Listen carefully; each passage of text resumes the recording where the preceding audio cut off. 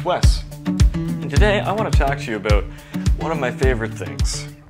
Now, when you talk about a portrait lens, what is a portrait lens? Well, let's find a definition. A portrait lens is any lens that has the right focal length and aperture to take exceptional portrait photos. An ideal portrait lens focal length is between 70 to 135 millimeters. Let's look at some portraits. Oh yeah, look at that. Oh yeah. Get that compressed background, that shallow depth of field. Boring. Okay, yeah, sure, these are fun pictures. They're pretty pictures. But does a portrait lens need to be 70 to what many would say 200 millimeters? I would like to say no.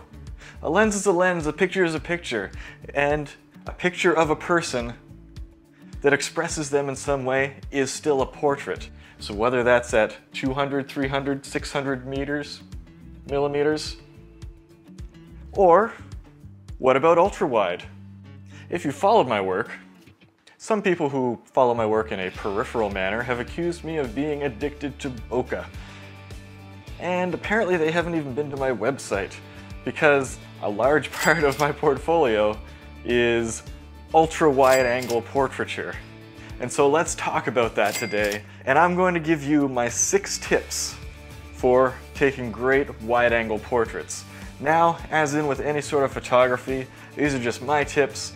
They help me get by, but there are so many ways to get the job done, which honestly is why we're talking about wide-angle portraits. So, number 1, it's framing. Look at me in this rule of thirds right here. Oh, that's so good. But the rule of thirds, all of a sudden, it's kind of difficult when you're shooting ultra-wide. I'm going to be showing you a lot of image samples here, and just so I don't have to tag them all, every single one of them is somewhere between 16 and 20 millimeters. 90% of them are actually at 16 millimeters. That's as wide as my usual portrait lens, the Sony 16 to 35 GM goes. And I love shooting it wide. So when you're framing a shot, but you're ultra-wide, the easiest thing to do, and the safest thing to do, is to get your subject right in the middle of it. Now, some people would say this is boring and that it causes some sort of subconscious antagonism with the photo that creates a tension between whatever. You can still make a photo that is center framed that looks great. It just depends on your composition a bit. And we'll talk about that more a little bit later. But to keep things safe, because of the way that you get distortions, and most wide-angle lenses can't really handle distortions that well around the edges, you'll want to, at least initially, keep your subjects near the center of the frame. And that way you'll minimize your distortions, and don't get too close to them. The closer you get, the harder it is going to be to manage these distortions and to keep your subjects looking not like aliens. Number 2, and this is something that the whole bokeh addiction issue really is now failing to teach photographers, is the background. The background, when you're shooting ultra-wide, it doesn't matter what your aperture is, it's gonna be mostly in focus. So you have to think about your background and your foreground and how that relates to your subject. So all of a sudden, if your subject is in front of a busy background, or a background with like colors to them or their outfit or their skin tone, they're just gonna disappear in a mess. Now this is something that photographers used to learn right from the get-go, because they would be shooting in black and white. Yes, that was a long time ago. But in black and white, you need to have contrast for your image to pop, for your subject to take prominence. So when you're shooting an ultra-wide portrait, you need to constantly be thinking about what's behind of in front of your subject so that they can frame them. Now, one great thing about this is that you can use it to your advantage. With an ultra-wide lens, converging lines become much more prominent.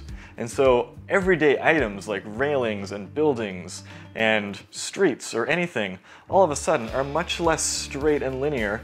They're much more convergent, and you can use these devices to much more easily point to your subject and create a compelling image. One trick and tip that I have, if you have a mirrorless camera, you can set your creative mode to black and white. Your raw images will still have full color, but your image preview will be black and white. And this will help you get a feel for whether or not your subject is actually going to be isolated in any way and be given any sort of prominence and interest in your photo. Number 3, your angle. This one moves on a bit from all of them.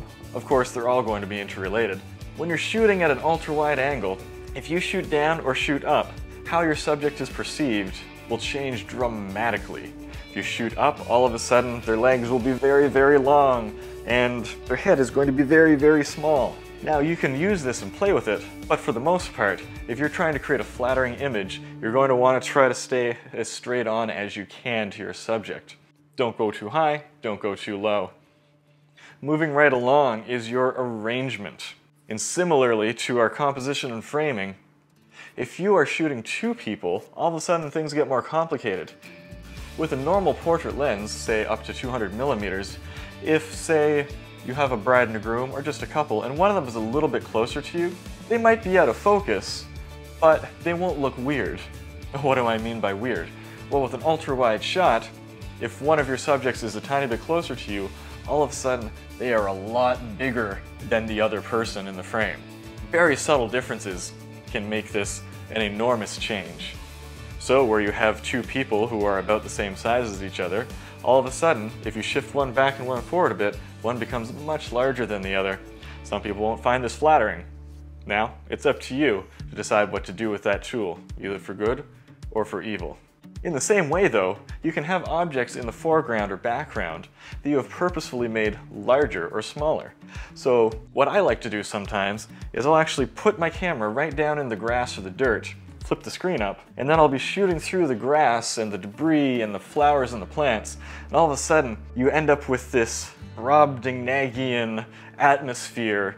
Maybe Honey, I Shrunk the Kids is more familiar, where the objects around them are huge and larger than life and the subjects are framed inside them. That can be a lot of fun. So don't just be afraid of this, but just be aware of the arrangement front to back of your shots, and you can use that for fun or use that to your advantage. Number 5, the environment. This is my favorite part of ultra-wide angle portraiture. When you take this ultra-wide shot, all of a sudden, you're not just catching what's in the general area of your subjects, you can catch the entire swath of the sky above them, the ground and the forest around them. When you take a picture below 20 millimeters, all of a sudden, the sky becomes this living, breathing entity, a part of the photo that imbues it with this pathos that's just gorgeous. Now, I know, maybe I'm getting a little too excited about this, but hey, I'm a photographer, I'm allowed to get excited about this. And so all of a sudden, the atmosphere and the environment around them can become a much more active part of the picture. Now for sure, when you're taking a picture with a normal portrait focal length, this can be the case too. But it almost becomes a requirement at this point for you to really think about the environment and what it says and what it adds to the picture that you're taking. Say you're taking a picture on a stormy day. When you do this ultra-wide shot, it's going to be really hard to ignore that. So you kind of have to work it into the shot and make it all consistent and work together, and it can be a beautiful thing to be able to take it all in all at once. And then finally, rule number 6 is once you have all these rules down and you've gotten used to taking these ultra-wide pictures with people in them, throw out all the rules and start making really interesting things. Once you're aware of what happens when things are closer to the edges of the frame, closer to the camera, you can start breaking the rules and having more and more fun with it. As you can see in these ballet shots, ballet dancers are often larger than life individuals. I'm not meaning that in an unflattering way, I mean the way that they move and their limbs and their skills and proficiency. And so if you take a picture like that, it really brings out the drama and the scope of the dance, even though you're just taking one individual shot. And so, once you have an awareness of all of this that's going on, as with many things, then comes the time to break the rules and really break the mold and do some great experimentation. I don't really recommend experimenting with it when you're not fully aware of what's going on in your photos already, but you'll get there and you'll be able to have a great time and take some great images. If you have any questions or comments about what I said here, if you have some more rules or rules to break for ultra-wide photography, let me know down in the comments. I'm always hanging out there. So, until next time, go take some ultra-wide photos.